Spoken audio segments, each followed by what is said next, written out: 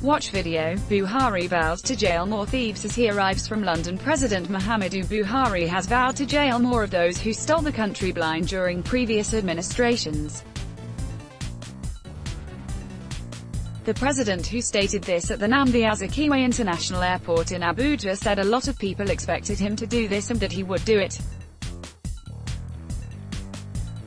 "I am going to jail more of the thieves that brought economic problems to this country. I think a lot is really expected of me and I will do it," he declared shortly on arrival in the country from London, where he went for a 10-day vacation.